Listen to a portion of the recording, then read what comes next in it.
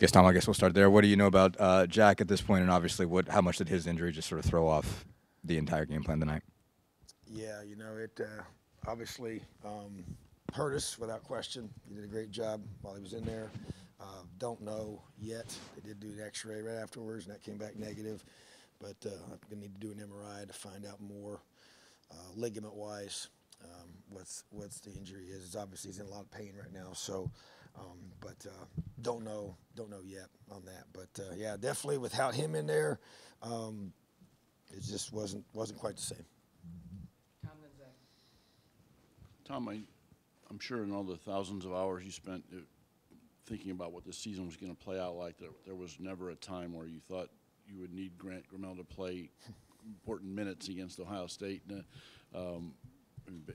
What was what was going on there with Donovan too? Was there a reason injury-wise, or would you just decide to use both of those guys? Well, so basically, Grant's taking some reps in practice, but just there were some times it felt like that Donovan was a little bit, rattled, and just kind of getting calmed down, and just wanted to see, him progress through that. So obviously he did some positive things, but so Grant obviously was a guy that can throw the ball, but yeah, that was never a thought going into the season, So, but you got starters down, and your number 2 goes down, and then now you got one scholarship quarterback left, healthy, and that's Donovan. So you just gotta battle, gotta next man up, So yeah, not necessarily at all what any of us expected, for sure. I guess in some ways, and I know guys will want to sort of say they're keeping focus forward, putting things behind them, but I guess is there any sort of added challenge in the expectations these guys had for themselves this year, and maybe picking them up from games like this when maybe I don't know if the right word is the fall is a little bit further than they, because they expected so much more of themselves, I guess. I think that's fair. I mean, I think that's a realistic challenge without question. But I also feel like that, just by the way the guys, you just listen to them talk to each other on the sideline at halftime, that's just, we don't have a choice. It's not anywhere close to where any of us thought it was going to be. But at the same time, I'm proud of our guys for staying together, and I think that's what they're going to continue to do. But yeah, I think the challenges are there for sure, and but you know what? I mean, that's LEO is our foundation, and it's about accountability, toughness, and love when things are going your way and when things are not. And right now, the injuries continue to mount, and the disappointments have continued, and so you got to be able to fall back on who you are and what you are made of internally. And so that accountability and that toughness is paramount at this point. So that isn't going to change.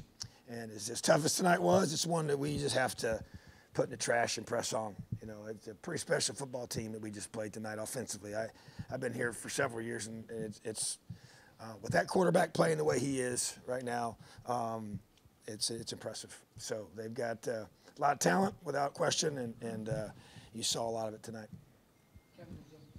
Yeah, Tom, I was going to ask about, just not having Taiwan and Reese for the second straight game. How much did that compromise the pass defense a little bit? And also, did you expect a little more defensively given how the defense had played and kept you guys in games? Yeah, I expected us to play better. I did. I was concerned, to say that not having Reese and Taiwan, I would say it makes a major difference in our defense.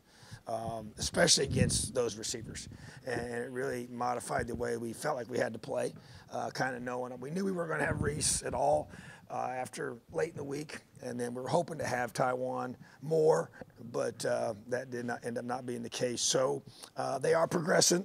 Hopefully next week they'll be able to both be able to go, but without a doubt that has a major impact on what you do schematically against these guys. And so, yeah, it just really compounded the problem, in my opinion. So, but that's you try to adjust and adapt to your guys and give them a chance to be successful, But it really came down to not getting pressure on him. That's really what kind of caused, I think, the biggest issues. And you try to do different types of ways of creating that, and try to do some just other things that we had, we felt like would give us a chance. But they picked a lot of those things up, and they did a good job of that. So yeah, it was those guys are a big part of our defense. There's no question about it.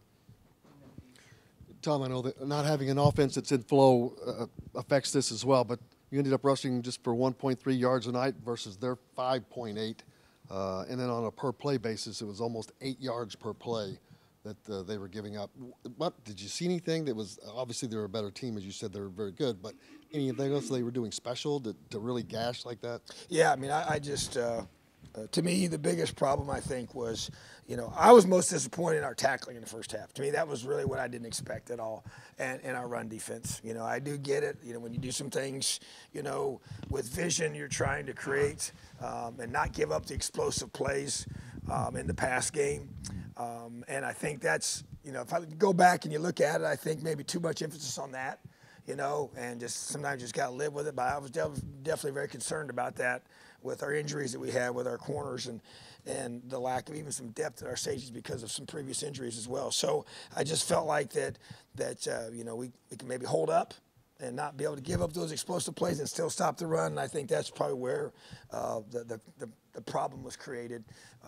And then you just pretty much we weren't good enough against the run. I mean, because if you can't stop the run, then you just kind of really makes it hard, because they're still getting those pass plays as well. So yeah, it was just it was ugly. That's really the only way that's the best way to describe it. It was just it was painful. Especially that second quarter window was just not good, but yeah, I think, like you said, when you start to play a more keep things in front of your approach, to me, we just got to be more aggressive and preach that way. If they throw it over your head, they throw it over your head. So be it. Donovan only had 6 pass attempts. Is he just not quite ready for you to Yeah, I think there's definitely some concern of him just being ready for that. I mean, it's got to grow for sure. It's got to expand without a doubt.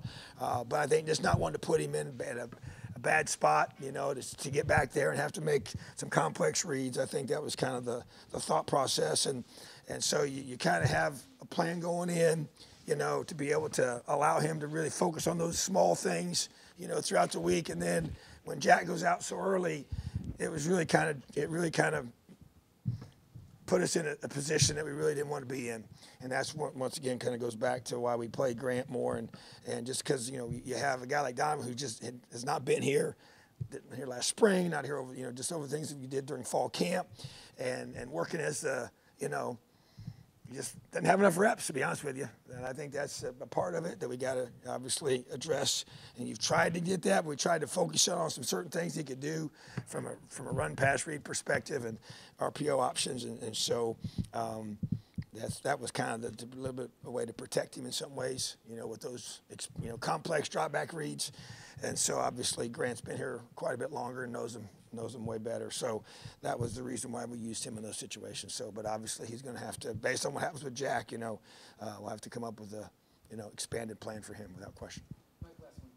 Yeah, Coach, I noticed a lot of the starters on defense were still out there well into the fourth quarter. Was that, a decision by you or the players? They didn't want to come out. Yeah, that was predominantly. And still, at the same time, we've got a lot of positions. We don't have a lot more guys left, in some of those spots. And so, but they didn't want to come out. Even I was having a little bit of a discussion with one of them about I wanted to take him out. He didn't want to come out, So, and I respect that. I appreciate that. But that was probably the biggest reason, All right, thanks, Tom. Awesome. Have a great night, Elio.